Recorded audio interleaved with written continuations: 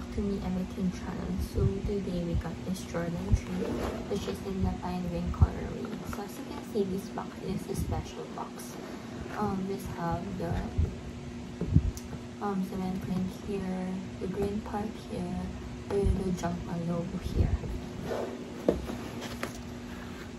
Also, the tissue here is in cement as well.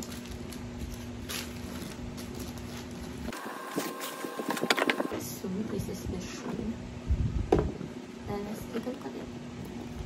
So this is mostly in the color way of black and green.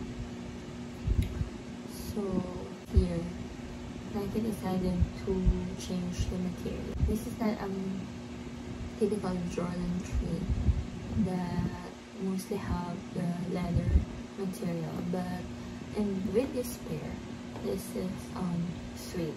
So the black part here is suede materials, which is really nice to the touch. So the Toro guard here and at the back here are the cement or the elephant print. So also at the back is also have the Jumpman logo air here. It's not the Nike Air, which most people like. And also in the tongue here, there's this Jumpman logo, and as well as the Jumpman logo in sole. So this shoelace is in black color only. This doesn't have any extra shoelace. So there. The outsole is also like this. This is just the typical Jordan 3 outsole. Nothing really new about it. So yeah. So this was released October 30, and it is for 180 USD. So there. I can say that this is a nice shoe, but not everyone will like this shoe because maybe you don't like a suede material. But if you don't mind about the materials, then this is a must-have. So yeah, because for me this is better in action than in photos.